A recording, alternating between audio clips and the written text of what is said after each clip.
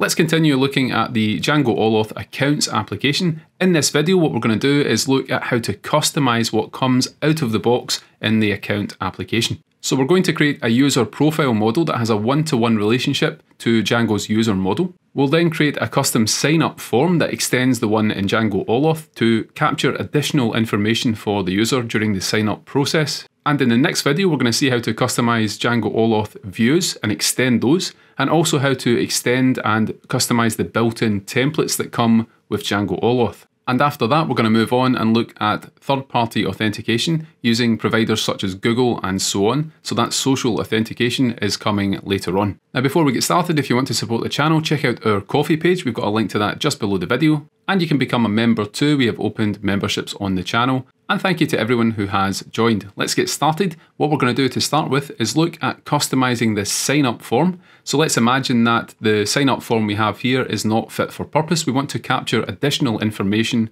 from a user when they actually register with the application. At the moment, we have an email, a username, a password, and another password confirmation. And it's very typical that you might want to capture additional information, for example, a phone number and so on. So we're going to see how to customize the form class that is used for this form in this video. And what I also want to show is how we can create an association between the user model when the user signs up and let's say a user profile model that captures additional details and is linked via a one-to-one field to the user. So let's start with that concept now. We're going to go to models.py. And as we can see at the moment, we don't have any models. And by default, when a user registers, it's creating a Django user instance in the back end. Now, what we want to do here is create a user profile model, and that's going to inherit from Django's model class. So models.model, and then we will create a one-to-one relationship between the user profile and the parent user model. So let's import the Django user model from the auth.models package, and then we can use the models.one-to-one field to create that one-to-one association. Now that's going to be to the user model, and when we delete the parent user, we want to use models.cascade, and that will then delete the profile as well. And we can give this a related name, and let's set that to profile. Now this is quite a common pattern I've seen in Django applications. When you want to extend the built-in user model and add additional fields, you create a profile model or a user profile, and then you link that to the user via a one-to-one field. And once you've done that, you can then create custom fields such as phone numbers, bios, birth dates, and so on. And those will then be part of the user profile model. And I want to do one last thing here, and that's add a _string method that will return the username. So this is pretty simple. We have a user profile that's linked to a parent user by a one-to-one field, and we're going to customize Django-allauth's sign-up forms in order to actually create this profile when the user registers. Now for now, we need to go to the terminal and let's stop the server, and we're going to run uv-run manage.py make migrations because we have changed a model. That will create the migration file, and then once we've added that migration, we can run the migrate command to actually create the model and create the database table in the underlying database. Now the goal here is to capture some of this information. For example, we might want to capture the phone number when the user signs up. So at the moment, we don't have a phone number field in this sign up form that Django-allauth includes by default. So how do we add this? Now there's a setting I want to look at. So let's go to the allauth configuration section. And if we scroll down here to the sign up section, there is an account sign up form class. This is a setting, and we can point this to a form class. And let's take a look at what's noted here because it's important to understand how this works. So this is going to point to a class that is going to be used during sign up to ask the user for additional input. Now importantly, the class that you point this to should inherit from Django's form class, and it should only list the additional fields that you need. So we don't need to include what's here by default in the built-in sign up form in Django-allauth. Instead, all we need to do is add additional fields, and we implement a sign up method that will handle the logic for adding those fields to the model. So that method is going to allow you to handle and store the submitted data as required. Let's go to VS Code.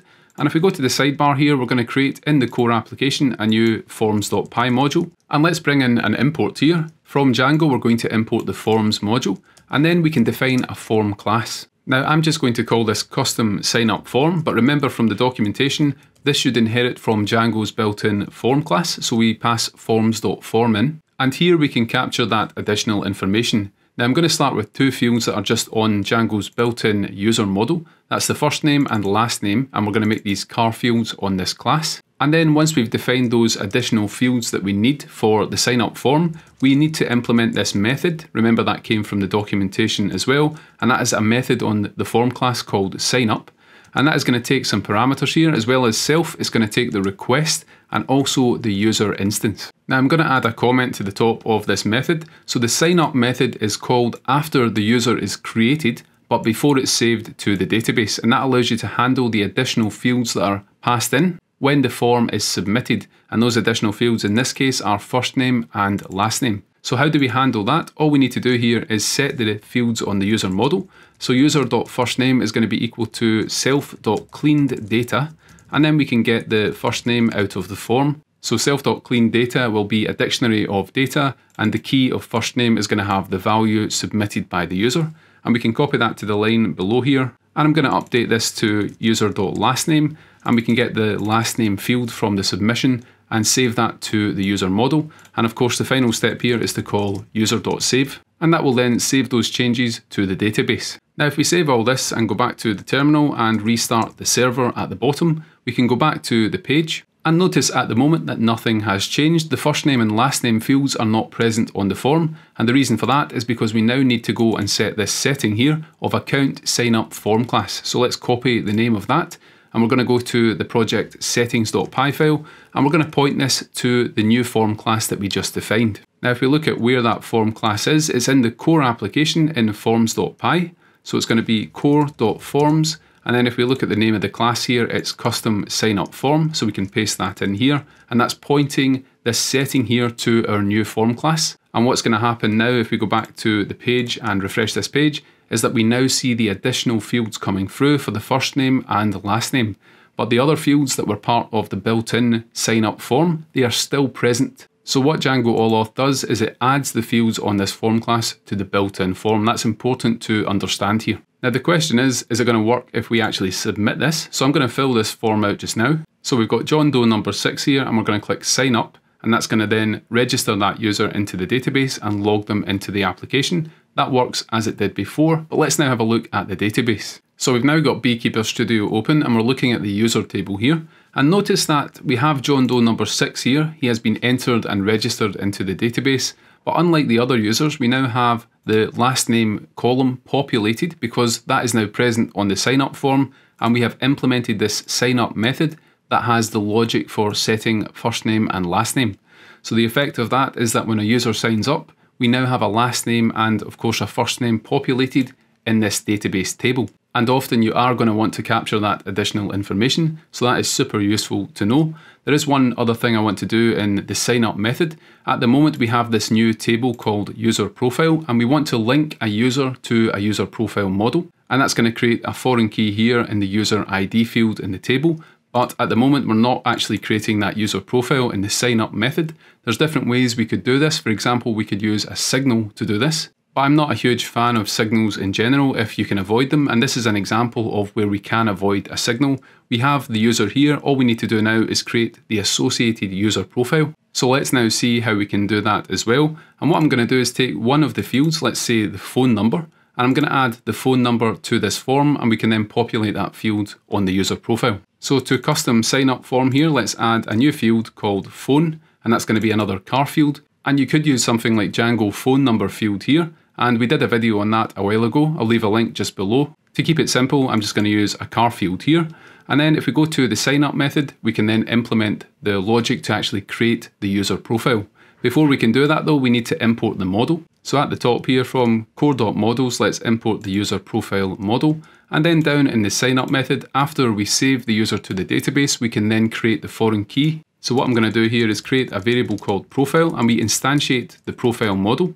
And we're going to pass in the user to make that connection, that one-to-one connection between the user profile and the user. And then after we've done that, we can set profile.phone. That's a field on the model. And we can do that by accessing self.cleanedData again. And this time I'm going to use the .get method. And we're going to try and get the phone field from the submitted data. And if that doesn't exist, we can just default to an empty string. And I've made a mistake here. This should be user profile, not just profile. So we're instantiating that user profile model that we had here.